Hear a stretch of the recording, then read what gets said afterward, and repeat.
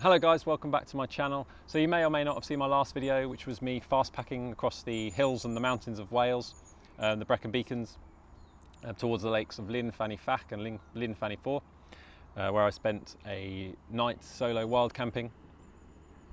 And basically I've had quite a few questions about my kit, the kit that I used on that trip. So today I was just going to go through my bag and show you what I took.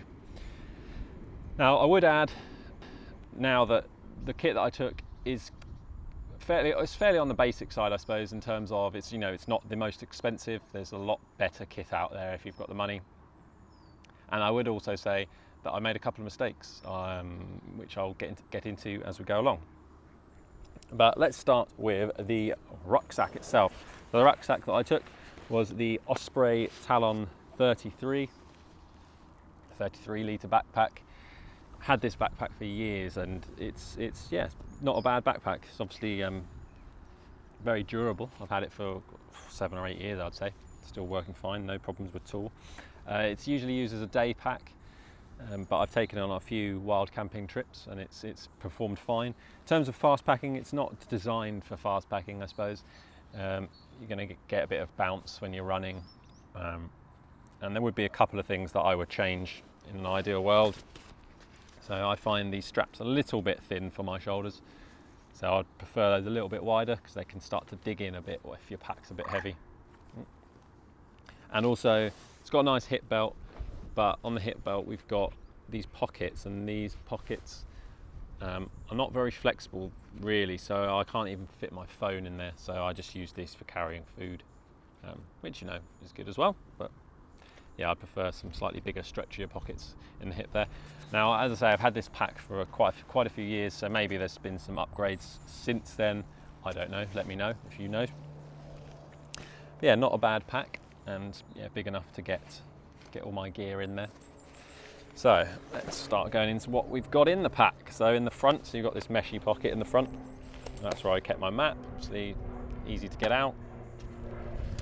Where I kept a couple of dehydrated meals. So one of the meals that I took was from this company Firepot. They're a UK company. So I picked this because it was just quite a small list of ingredients, so that always sits well with me. It means there's not too many additives. In fact, it says on here no artificial additives, so that's good. So yeah, I had the beef stew with pearl barley as my evening meal, which was nice, and it's 780 calories, so that was a decent amount of calories. It helped replenish some of the energy that I'd burned during the day. So yeah, I took another one. I took some porridge, in fact, for the morning. I've got my Ciele hat, really flexible, packs away really nicely. I wore that most of the time, to be honest with you. Put these over here. What else have we got in here? Anything? No, that's it for there. So in the side pockets, where I suppose you'd keep some water bottles, that's where I keep my waterproofs. I want my waterproofs nice, easy reach, so I can get them out nice and quickly. Because if you've spent any time in the UK, and in particular Wales, the weather can change like that. So yeah, I've got a nice pair of waterproof trousers. This is just a cheap pair from Regatta. Again, I've had these years, but they do the job. Really lightweight, obviously, packed down really small. And then the other side, I've got my waterproof jacket, which is just a North Face waterproof jacket. Not top of the range, but it's done the job for many years for me. And let's open up the pack.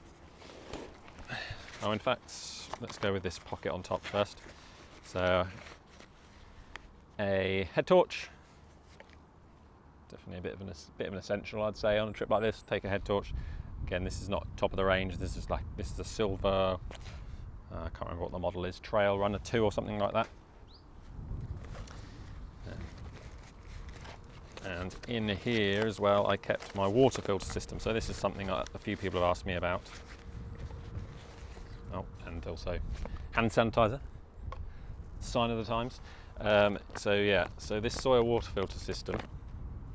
So obviously, when you're out for a couple of days in the hills, away from civilization, it's very unlikely you're going to be able to take enough water with you, unless you just want to be weighed down considerably with like 5 litres of water from the start of your trip. So you're going to have to replenish your water at some point. So one of the common ways of doing that is with these Sawyer water filters. So simply fill this squeeze bag up from a stream or something. So I found one at the top of a hill, filled it up through there. Then you just connect the water filter, squeeze the water through, and yeah, water's filtered. Gets rid of 99.99% of bacteria or something like that. So that's good. So the way I carry my water with me, I actually use a hydration bladder. Now, a lot of people go with using the bottle route, and you can also have bottles with a filter attached to them. Maybe that's something I'll look into in the future, but I do quite like having a bladder with me because this tubing is obviously sitting in front of you the whole time, so it's a kind of a reminder to keep drinking. And I just think if my bottles were kind of tucked into my bag, there's sort of a higher chance that I might start to suffer with a bit of dehydration. So yeah, I like to have a nice bladder system, to be honest with you. This is a lightweight hydration bladder from Osprey, very good quality. So yeah, that worked really well. So that's a 2.5 litre version. So I took 2.5 litres and I filled up 2.5 litres, and that was it for my trip. That's all I needed. Anything else in this pocket? No. So let's see what's in this pocket. Now there's a couple of things that I've forgot to pack, which would have been a bit of a disaster on my actual trip. For this demonstration, I've forgotten my spork, which is essential, obviously. Yeah, spork, a spoon, fork, so to eat my meals, and also my little mini first aid kit I haven't put in here. So yeah, I take a first aid kit, also take a space blanket. These weigh nothing. I mean, it was summer, so it was probably very unlikely I was ever going to need that, but you never know. A couple of hand sanitizer wipes, and some toilet roll, and a couple of plastic bags, rubbish and things. So into the main compartment. So let's start with a tent. This is my tent. So it's a one-man tent. So this is the Vango Soul 100. Now this is a super cheap one-man tent. I think you can get this for like £40 off Amazon. And for £40 it's pretty good. It definitely does have its drawbacks. It's quite snug. It's pretty small, to be honest with you. I'm 6'1", and yeah, my head sort of touches the sides a little bit, so it's not ideal. But yeah, £40, not bad. Not bad. Flaps around a bit in the wind as well, a bit annoying, but yeah, in the future will be something I will definitely like to upgrade. For weight and size purposes as well, this is nearly 2 kilograms, and you can get one-man tents now that are under a kilogram. So yeah, in the future I can definitely save some weight and some space by upgrading my tent. But yeah, they ain't cheap. They ain't cheap. Now this is where I went wrong. So I have 2 sleeping bags. I've got a synthetic bag, which is good for like down to -6 or something like that. Or I have a summer bag, but when I say summer bag, it's kind of like for hot summer nights. So I actually bought this bag, or was given this as a gift years ago for my trip when I went to Australia. So yeah, it doesn't really provide any warmth, to be honest with you. The problem with my synthetic bag is it's probably about this big and took up 3/4 of this bag, so in my rucksack. So I decided to take the summer bag, which was a bit of an error because it meant for a bit of a cold night's sleep in the end. So yeah, this is what I took. This is the Snug Pack Travel Pack 500 Comfort Summer, low summer. Yeah. Chilly summer's night in Wales, no, not comfortable. So yeah, that is something I'm going to have to upgrade sooner than the tent, to be honest with you. I need a nice down sleeping bag that's packs down small and is nice and lightweight, but also good when it gets cold, because yeah, I'm not doing another night in that. So my next trip, I think it's going to be a bit too soon to save up the bunts for a new sleeping bag, so I'm going to have to try and take my synthetic bag, and the way I pack this rucksack is going to be a bit different. I think I'm going to have to try and strap parts of the tent to the outside. We'll see, anyway. Oh, I should add that all of this stuff coming out now after the tent is packed away in a dry bag, because obviously the rucksack is not fully waterproof. Well, it's not waterproof, so it's good to pack anything. You don't want to get wet in a dry bag, so I've just got a nice big dry bag in here. I bought a towel, a travel towel. This was a bit of a waste of space in the end, although it's not very big, pretty light. But I took this because I was planning on potentially having a swim in one of the lakes, but yeah, I chose not to because I was getting a bit cold and I knew I didn't really have the gear to back it up if I got really cold, so I didn't have a swim. I did wash my legs and used it to dry me off, so I suppose it wasn't a complete waste. My cook system. This is the MSR Pocket Rocket 2. Really lightweight, really compact. So it comes in a little mesh bag.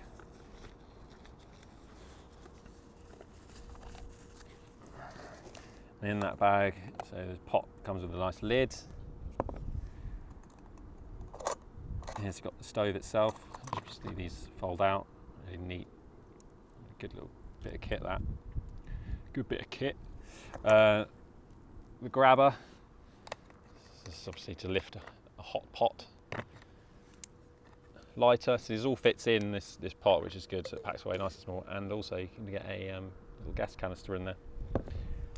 And at the bottom, on the bottom, a mug. So you have a nice cup of cha as well, which I did have, a nice warm cup of cha. But yeah, and then your aluminium pot. So yeah, that's good, that works well. Make sure that you're shielded from the wind, otherwise the boiling can take quite a long time. But otherwise it's quite efficient if you're out of the wind. And so getting into more of the sleep system here. So this is the sleeping mat that I used. So this is the Trekology Ultralite sleeping mat. And yeah, this is a bit of a bargain, this bit of kit actually. So it's just over £40 from Amazon. Look how small that is, really lightweight, comfortable. Doesn't pair particularly well with this tent because this tent being quite small and snug, this is actually quite a thick mat. So it pushes you up towards those slopes of the walls a little bit, and also this is quite long as well, a bit too long for this tent. So they don't go brilliantly together, but it's comfortable, bargain. It's not rated that highly for cold weather, so it's definitely not good for the winter. It'll probably be fine for most of the autumn and the spring, as long as it's not too much of a cold night. But yeah, for the money, just over £40, not bad at all. And also to go with that, Trekology pillow. This is the Aluft pillow 2.0. Packs down really small, really light. I mean, I'm sure there's comfier pillows out there, but for the size, the weight, and the price, this is like £12 from Amazon again. I don't think you can beat it. It is rated quite highly by a lot of people. You don't lie on it and think, oh, that's a comfortable pillow, that.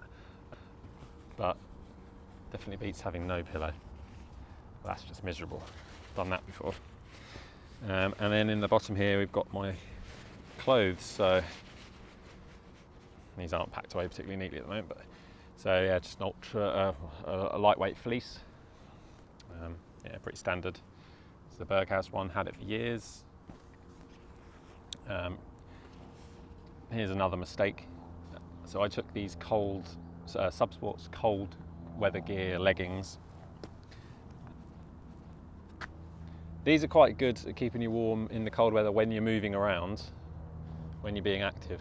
But when you're sort of sitting still, standing still, there's a cold breeze. It's cold, not great. And I didn't find them very warm in my sleeping bag, sleeping sheet either. So yeah, I need to invest in some merino wool versions of these, really, I think. In the past I've taken, thicker trousers and stuff, but I was just trying to go as lightweight as possible on this trip. So yeah, not great, but I guess getting better than nothing, I suppose.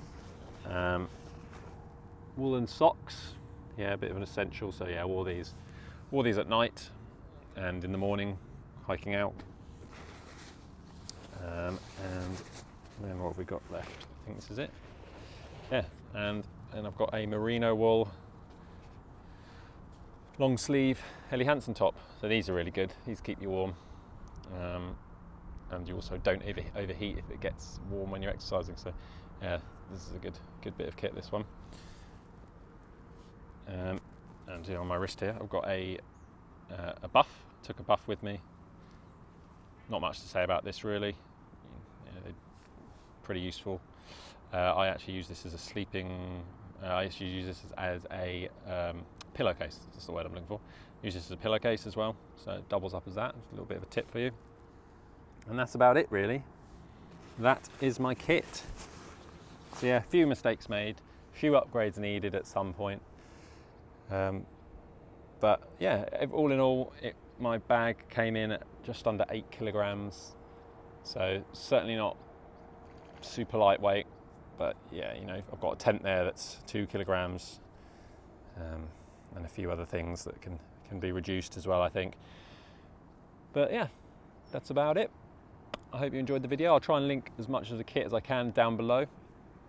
If you haven't watched the video from when I went fast packing in Wales, go and do that. You might enjoy it. I've had some good comments about that video. I really enjoyed making it as well. Let me know what you think if you do watch it. And also want you to comment below any kit recommendations. There's a few sleeping bags that I'm looking at, a few down sleeping bags that I'm looking at. But yeah, let me know if you've got any particularly good sleeping bags to recommend. And that's about it for today. So I'm going to catch you in another video. Plenty more videos to come. Thanks for watching. See you later.